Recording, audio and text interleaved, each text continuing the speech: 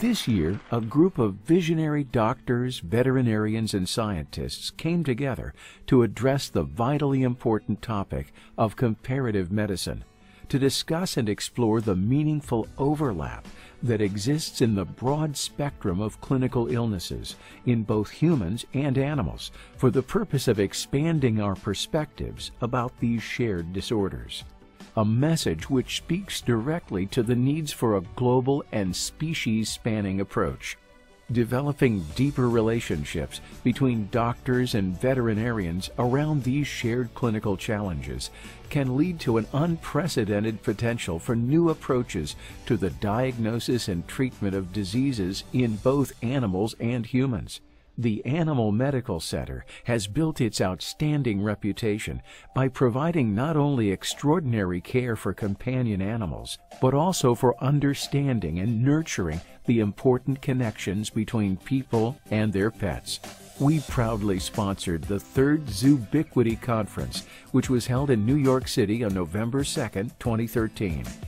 The opening remarks that set the tone for this momentous event were made by Barbara Natterson Horowitz, MD, a professor of medicine in the UCLA Division of Cardiology at the David Geffen School of Medicine at UCLA, and founder of the Zoobiquity Conference, Richard E. Goldstein, Chief Medical Officer at the Animal Medical Center, and Paul Calley, the Chief Veterinarian and Director of the Zoological Health Program based at the Bronx Zoo. The Zoobiquity conferences were created to serve as living laboratories of interdisciplinarity and interprofessional engagement. It's just a wonderful opportunity to feel part of this endeavor, so I'd like to thank you again. Our patients do talk to us, they do communicate with us, they can tell us what's wrong, you just have to take the time to learn how to listen.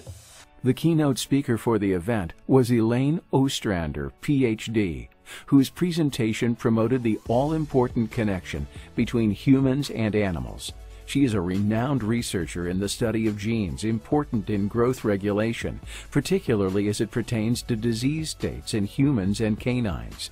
The conference addressed clinical areas including oncology, with a focus on an analysis of breast cancer in an 11-year-old feline domestic shorthair, a 19-year-old Amur tiger, and a postmenopausal woman. So radical mastectomy is the treatment of choice in the cat, not necessarily in the dog. It certainly increases disease-free interval, and it may improve survival. In a way, what we're seeing in the animals is what humans would see if we didn't have breast screening. The infectious diseases lecture involved a detailed discussion of Lyme disease in both a 6-year-old bull terrier and a 41-year-old female. The diagnosis is a little bit more difficult, though, in veterinary medicine. We tend to see these rashes that people get, and so in order to diagnose Lyme disease in a dog, it is more difficult.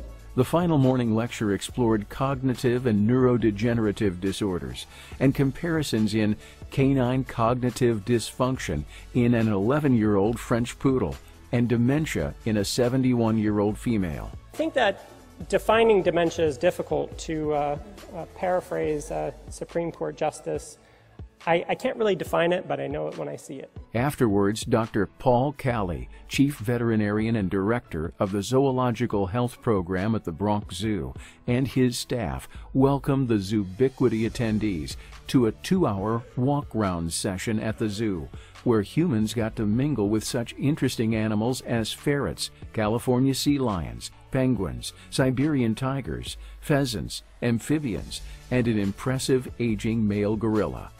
The closing keynote speech was delivered by Harvey Feinberg, MD, PhD, and President of the Institute of Medicine of the National Academy of Sciences in Washington, D.C. Dr. Feinberg issued a stirring call to action. Human health is inextricably linked to the health and well-being of animals and the ecosystem we all share. This conference promises to open new opportunities for physicians and veterinarians to collaborate in ways that will simultaneously advance human health and animal well-being. Thank you very much to the panel. Animal Medical Center and its staff is dedicated to improving the lives of both its animal patients as well as their owners. we were proud to sponsor the Zoobiquity Conference as part of our ongoing pledge to support the groundbreaking emerging science known as comparative medicine.